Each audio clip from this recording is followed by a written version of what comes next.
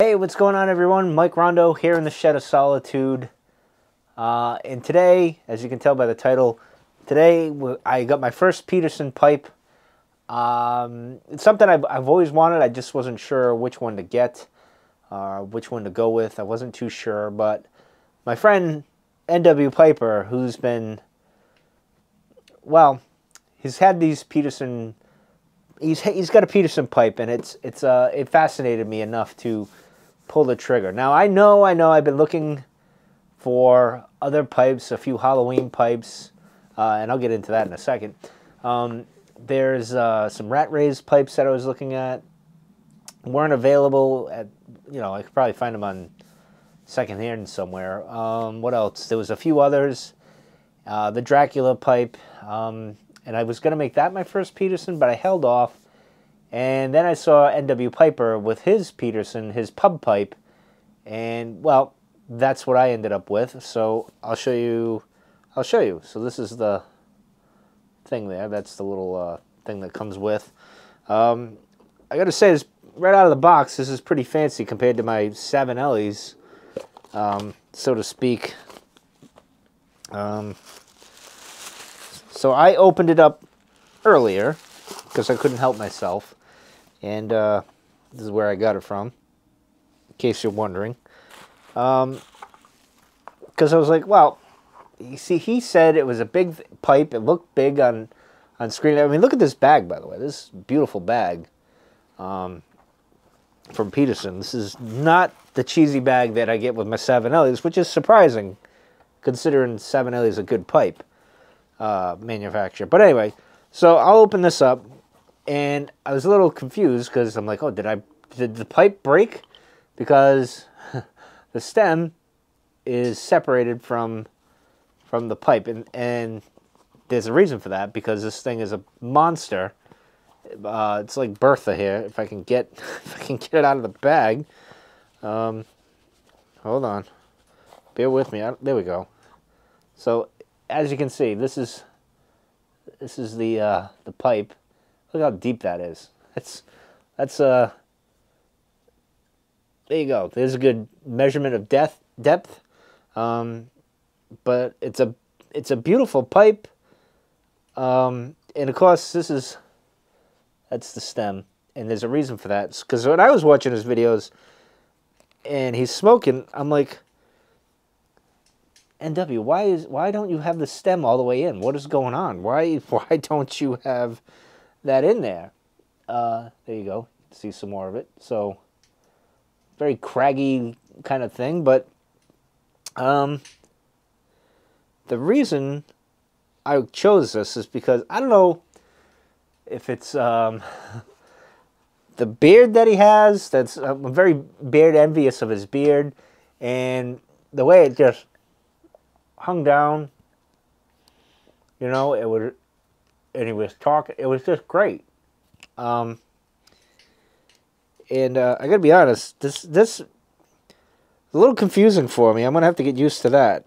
So I'm just, before I get into first light and all that stuff in a second. So I like the idea of just, reading and all that with this pipe. This is a very comfortable pipe, which is funny because I don't typically like this.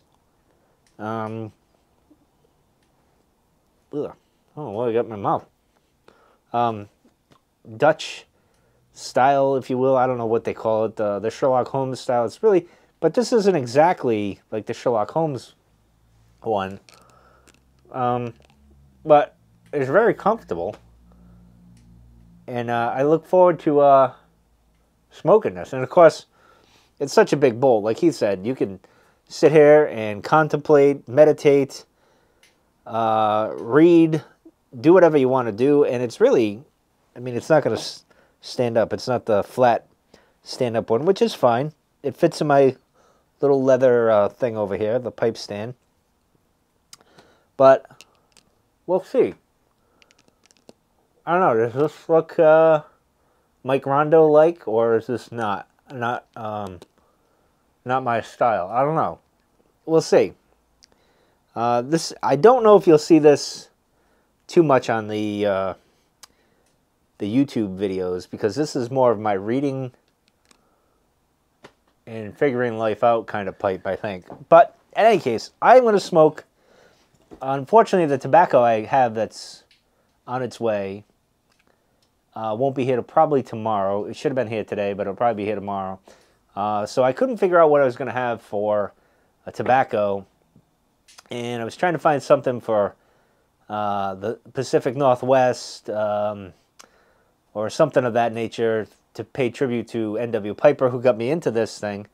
And unfortunately, I didn't have anything of that. I almost went with Seattle Pipe Club Plum Pudding, but it's a little too early for that. I think that'll be good in this, but I'm not going to do that. So I'm going to have my favorite tobacco, which is Virginia Cream. So I'm going to pack this pipe. I'm going to smoke for a little bit, get a feel for this pipe, and then I'll come back and talk about it and go from there. Well, actually, yeah, I'm going to do that. I was going to... Anyway, I'll be back. I'll be back. Magic of editing. I'll be right back, I swear. Stay tuned.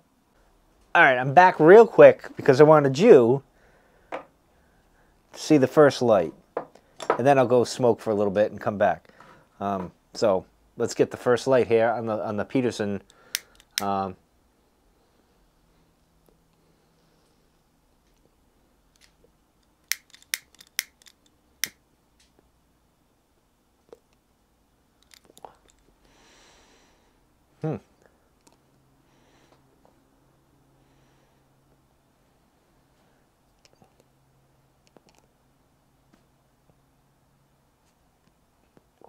Anyway, that's the first light.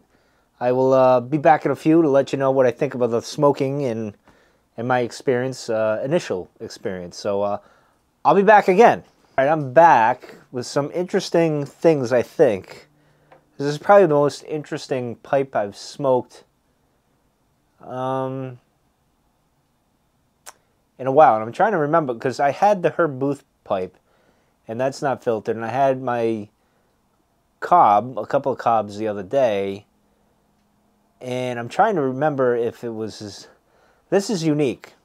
The way the smoke is drawn, I feel like it comes at me faster. And I don't know if that makes any sense to anyone, but it feels like it's drawn... It throws me off because it feels like it's not, you know, I have my filtered pipes, my 320 and everything. And there's like a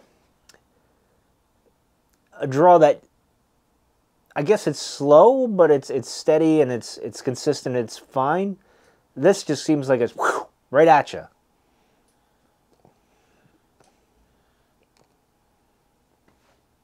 And not in a bad way. Because I like it. This is very interesting. I didn't think I'd like this. However, there is a drawback. And this could be a me thing. It's something I got to get used to. And I've choked on the smoke a little bit because when I'm smoking,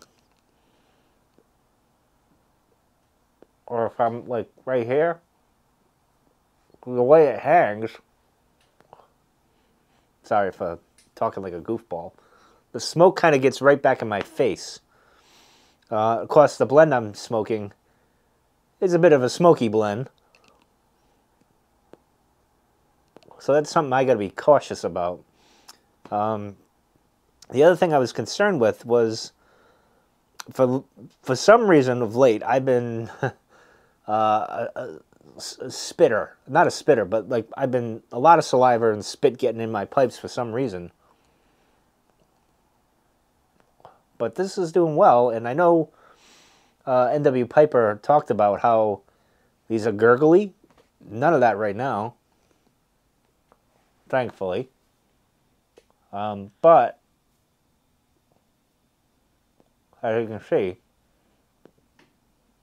kind of gets in my face, but doesn't help I have a hat on as well. It pushes it right back in my face, and I get it in my nose. I can finally retrohale, right? I can finally get the note that way. But that's a me thing.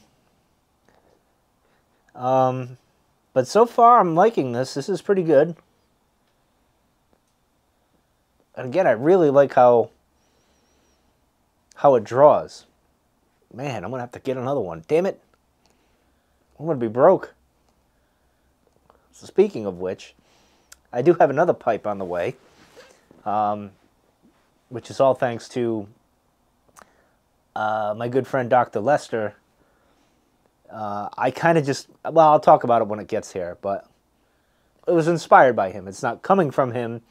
I was tempted to contact him and say, name your price for that pipe, but it worked out for me. So hopefully, I just got the shipping notification today. I think I bought it last night, or yesterday. So hopefully it'll be here by the weekend. That's more Halloween theme. But wow, this is, I don't know, this is like the Kraken. Like this scraggly, monster-looking thing.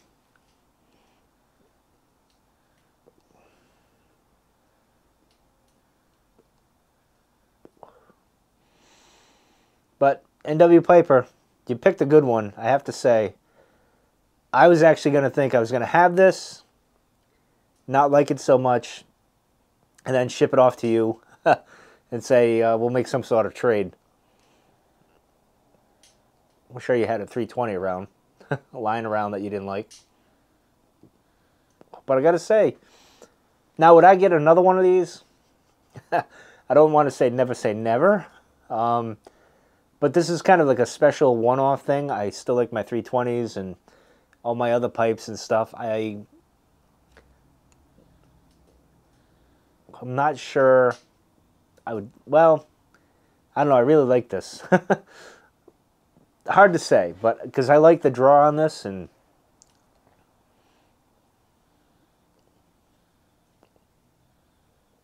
with Virginia cream, oh, it's a good combination. I have to say, my first Peterson, I'm pretty happy and impressed.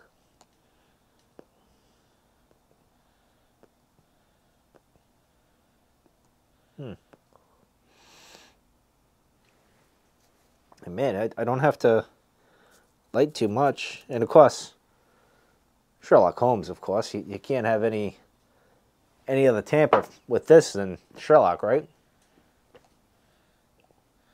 Of course, now we gotta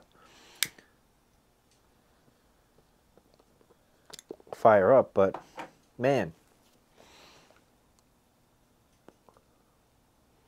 I think it hangs pretty good.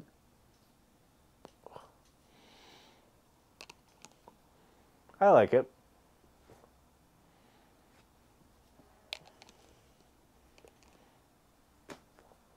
This is going to be perfect for reading. And I got to be honest, this style, that tip, it really helps. Like, it holds it pretty good for me. I don't know if I'll add a rubber bit around here. I don't know. We'll see if that's even possible with the way this is. But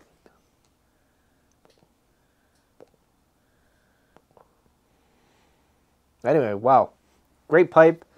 Hunt one down if you can. I think this is the last one on tobaccopipes.com, but I know you can find them out there. This is a beautiful pipe. I mean, this thing's a big honking pipe. Like this is definitely a pipe that you're going to be thinking about things and contemplating. This is really good. This is like I don't know. I got to do a video on my pipes because I was thinking of this today as I was going through my list of pipes. I got like 20 something now. I'm like, if I could just have 7 pipes, one for each day, which ones would I keep? The ones that I would keep and will to my daughter, to the grandkids, that type of thing. Which ones would they be? May do that at the end of the year. We'll see. Anyway, I've taken up enough time. just wanted to get on here and say this was great. Happy I got this pipe. More surprised than anything else because I didn't think I would really like this all that much, and I was going to send this off to NW Piper, but man, I like how it draws. It's just really good. Anyway, that's going to do it for today. Thursday I'll probably have a video. I'm off Thursday. And then obviously Friday, Saturday, you know, all that stuff. So we'll see. Anyway, I hope you guys had a good Monday. Hope it wasn't too much of a hassle for you. And I will see you guys next time. Happy piping.